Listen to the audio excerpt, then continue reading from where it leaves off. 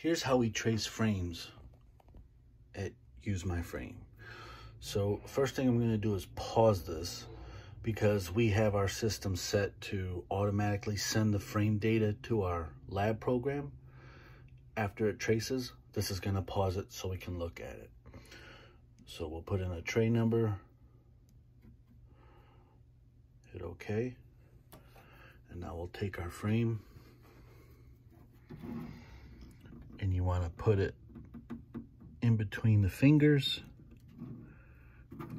like that, about center. Doesn't have to be perfect, but you want it to be close. And once you got that, you could either trace just the right, just the left. In our case, we'll do both.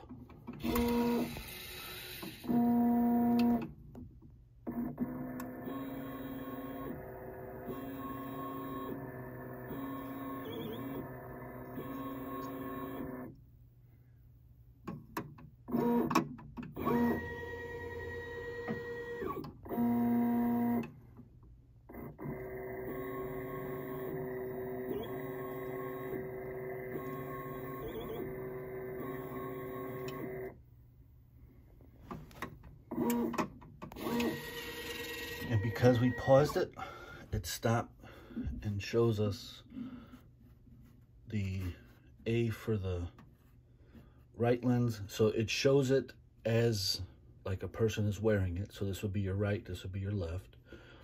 And it shows you your A, your B, and your circumference for each of them.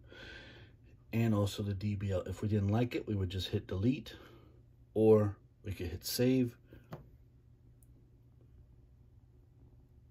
and that would save it to our LMS. Just that easy.